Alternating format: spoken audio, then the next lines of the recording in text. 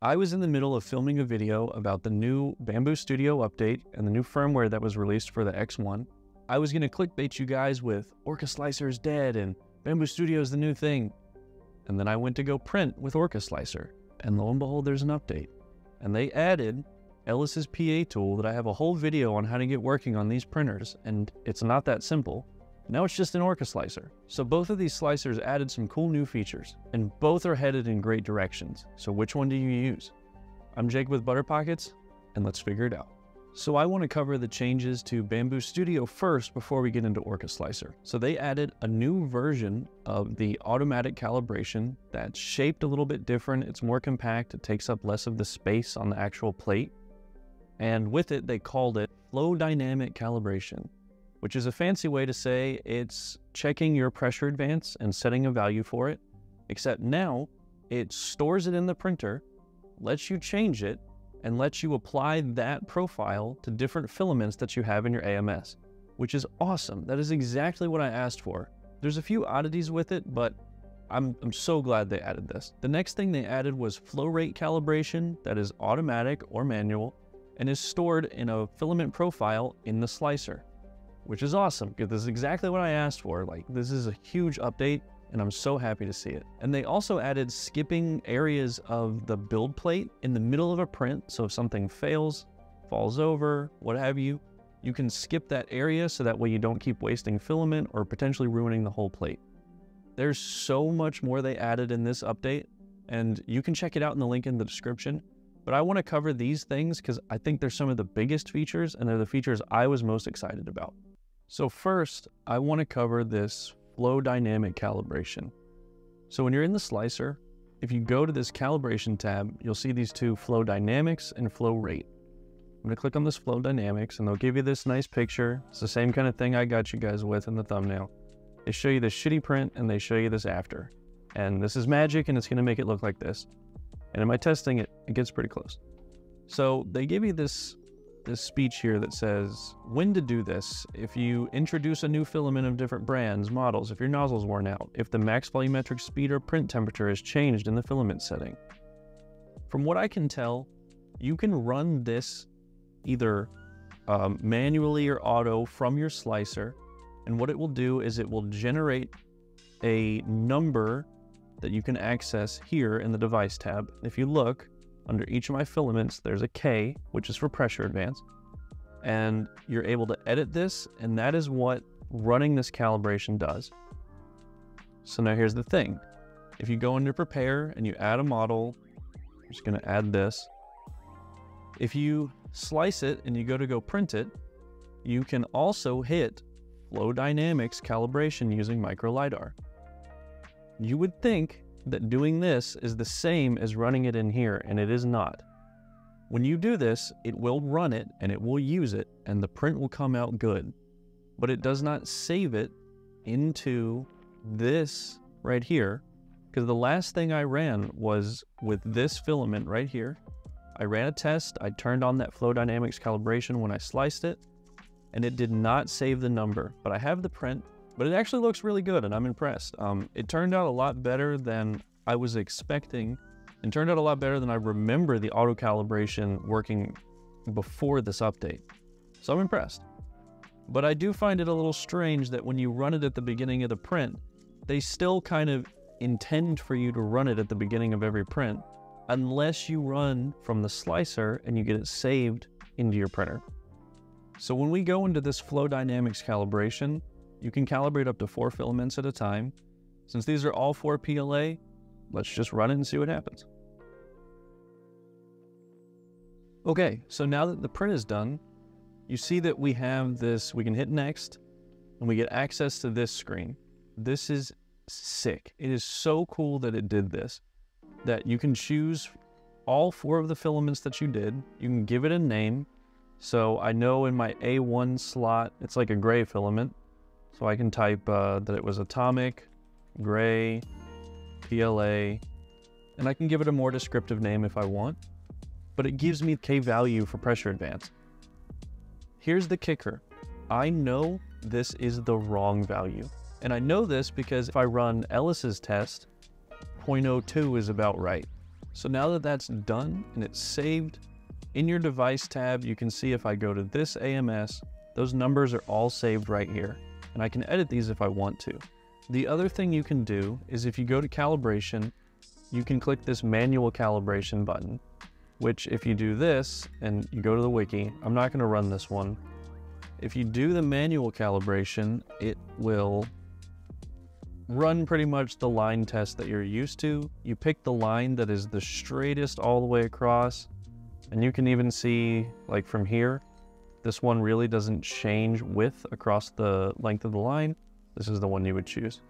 So I'm not going to run this one, but I wanted to explain it. When you're on this menu, if you click Manage Result, you can see all of the ones that you've run before. You can edit, you can delete them. So I ran a print with this bad pressure advanced K value, and this is what it looks like. I'll do a close-up.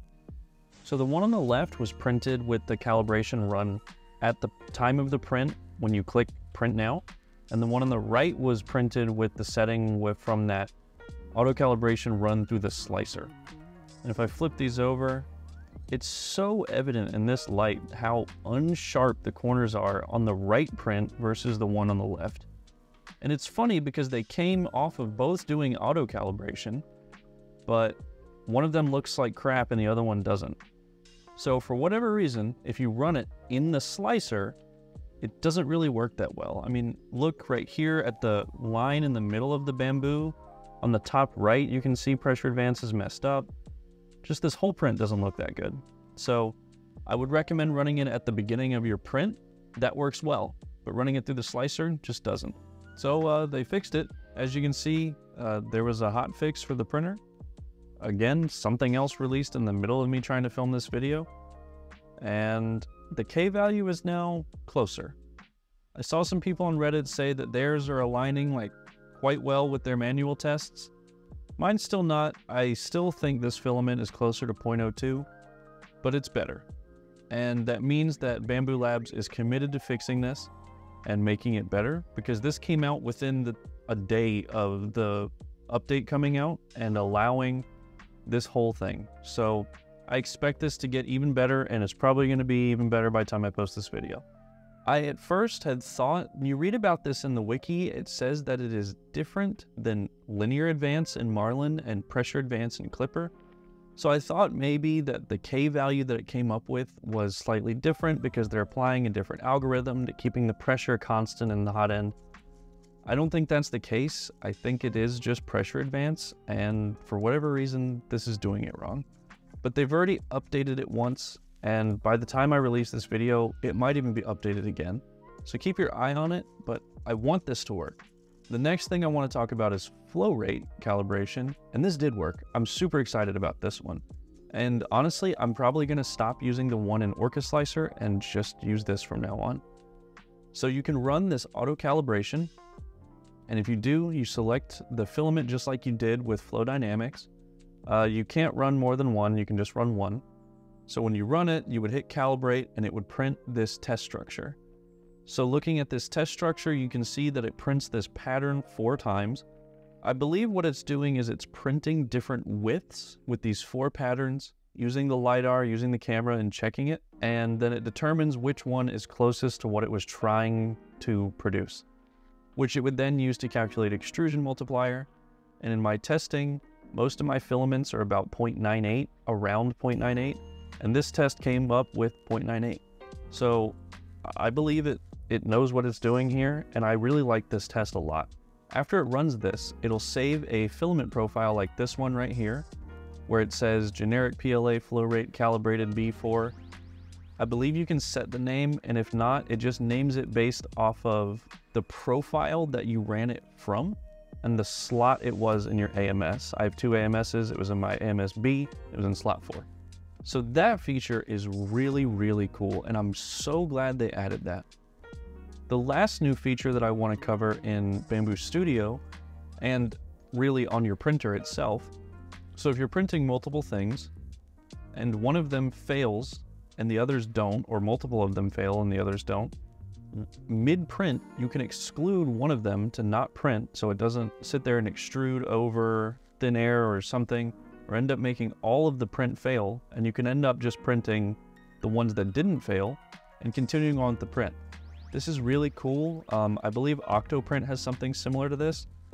And let's test this. I'm gonna intentionally just skip one just to see how it works, and I'll show you guys that. So as you can see, I've got 4 test models here printing, and the one in the back right is actually a cylinder. So now that it's printed a couple layers, what I'm gonna do is I'm gonna go on the printer and I'm gonna cancel that back right print. In the bottom left, there's this button, and if you push this, you'll see it can detect where there's objects on your print plate. So if you highlight over this one, and you can choose to skip it. So we'll skip this, and it cannot be undone. Continue, yes. And now it will skip the back right print. So let's go back and we'll keep watching. It should do it next. It skipped it right there.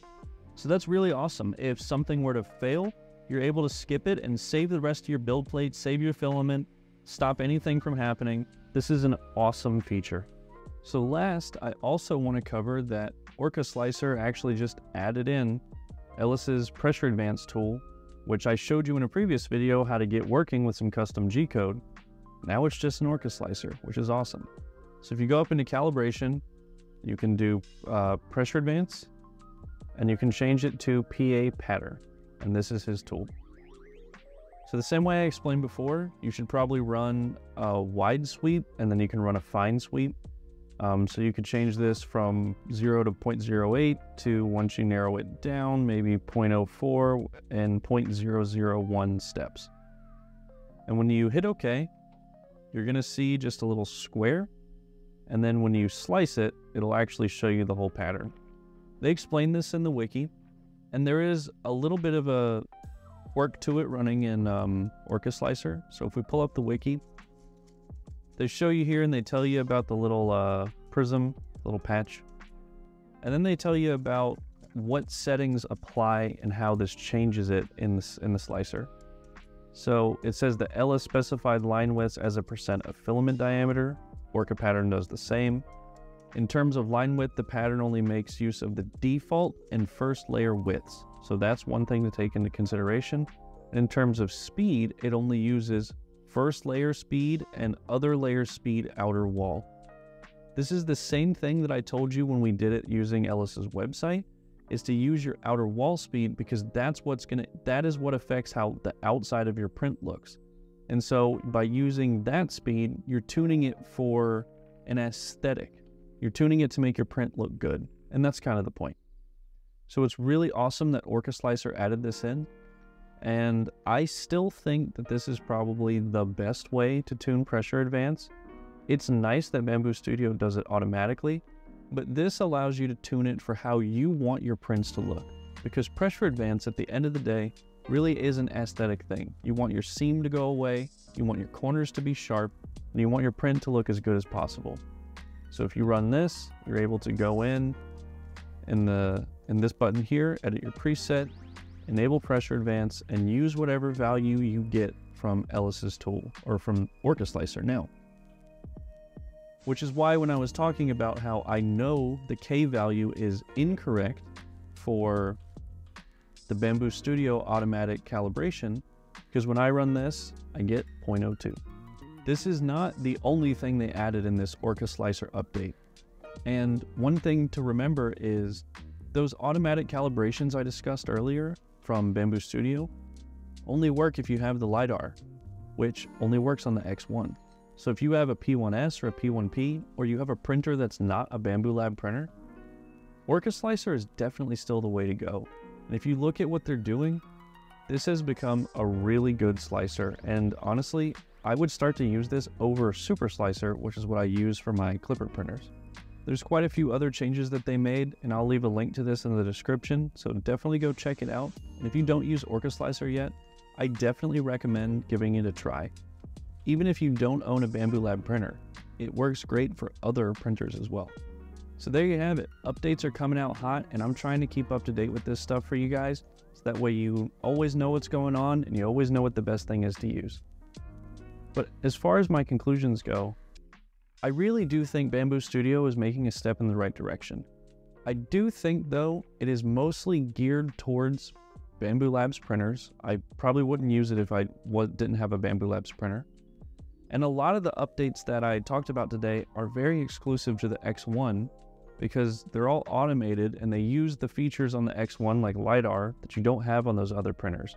So if you have a P1P or a P1S or a printer that's not from Bambu Lab, I don't know how much those updates are going to mean to you, which is why it is really cool that Orca Slicer is kind of doing it for everyone else. So if you have a P1, another printer that's not a Bambu Lab printer, I definitely still recommend using Orca Slicer. And depending on how involved you want to be with the tuning of your printer, even if you have an X1 like me, I'm probably going to stick with Orca Slicer. It's nice that they're improving the automation of the printer, and I'm glad to see them doing it. But as of right now, I still don't really trust it. And something I've repeated on Reddit and in the comments is when I was buying my X1, if the P1S had existed, I would have probably chosen that printer. I don't think that the cost of the X1 over the P1S justifies the LiDAR and the automated capabilities of the X1. I think the P1S is the best of both worlds. You get the enclosure, you get the fast speeds, you don't have to print the enclosure yourself like you do with the P1P, and you get a great printer that can use the AMS system and that you can tune yourself, and I really do think it's the best bang for the buck. So is Orca Slicer dead and is Bambu Studio in? I don't think so.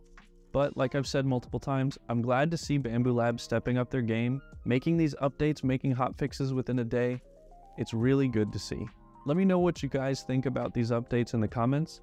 And if you've used any of these features yourself, how did they go for you? If you learned something, leave a like. And remember, subscribing keeps your prints buttery smooth. I'll see you in the next one.